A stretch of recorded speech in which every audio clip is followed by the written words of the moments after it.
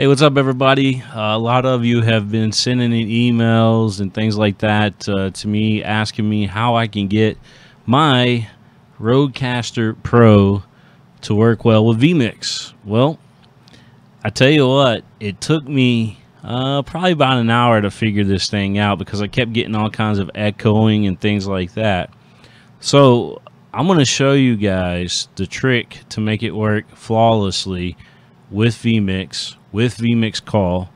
And it's all, honestly, there's a couple things that you want to do.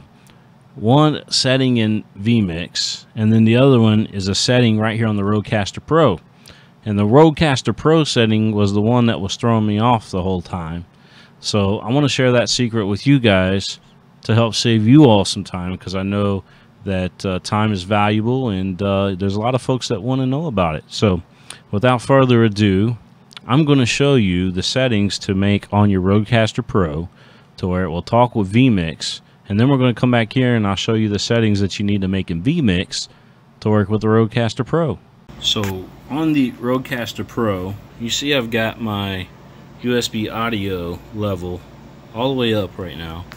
But what you want to do is you want to go in, click on this little gear icon there, click on hardware, then you want to click on advanced, then audio, and you see where it says enable mix minus.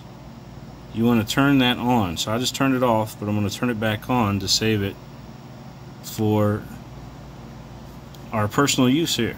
So that's how you do it. You need to have that on, and you need to have that on for vMix to work flawlessly with the Rodecaster Pro. Okay, now the settings in vMix. What we want to do is, first of all, you want to make sure that, and this is my desktop here, don't mind all that stuff that's on there, but what you want to do is you want to come over here to speakers, make sure that Rodecaster Pro is selected. Obviously we've already brought in our Rodecaster Pro, added it as a microphone here, so you're seeing me talk as well as the meter going up and down. Well, the secret in vMix that you need to make sure that you have working is this right here. You can go on and you get that echo as you hear, or you could turn that off and you won't hear it back into your headphones.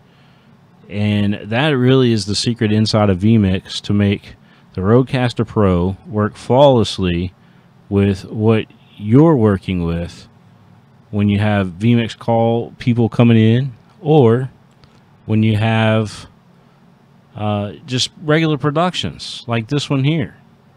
So that's the secret in vMix to make, and it's just, I mean, it's really basic. Just turn that off and you just do so. Normally it's lit up green, but now we turn it off and we're good.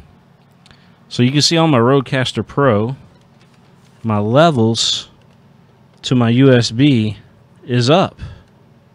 Now if I was to go back in here and go back into the advanced settings, back in the audio, and I turn mix minus off, watch this. So mix minus is off, and you're going to hear a bunch of echoes coming in off of that. So we want to keep that on. Again, that's the optimal settings inside of vMix and inside of the awesome touchscreen display of the Rodecaster Pro. So happy streaming, everybody. I know a lot of you were interested in that. And good luck. We'll see you guys soon.